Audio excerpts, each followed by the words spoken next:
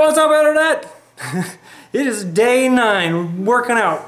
9 days straight. Gonna have juice when we get home. We did some ab stuff, some groin stuff. Scissors!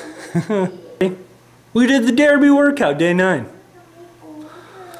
Yeah, I have a cell phone probably. If you have a cell phone and it goes dead or probably doesn't does the talking, can't talk. Tip of the day, do you have a phone?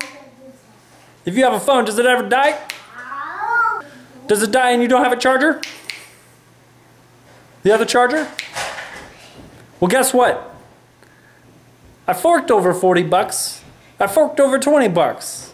There's no forks involved. I went online to Amazon. You see? Right there, Amazon. You go to Amazon, you spend 20 to 40 bucks, you get a battery, you can plug in your phone. Unless you're rocking one of those Nextels from like 2000, then I don't know. Maybe they have battery inverters with the house plug? I don't know. Anyway, if you haven't done so yet, you should probably consider buying a backup battery so you can charge your phone. And some WD-40 for that squeaky gate of yours. And if you got a sub tip of the day, if you have a squeaky gate, if you got a squeaky gate, use WD-40.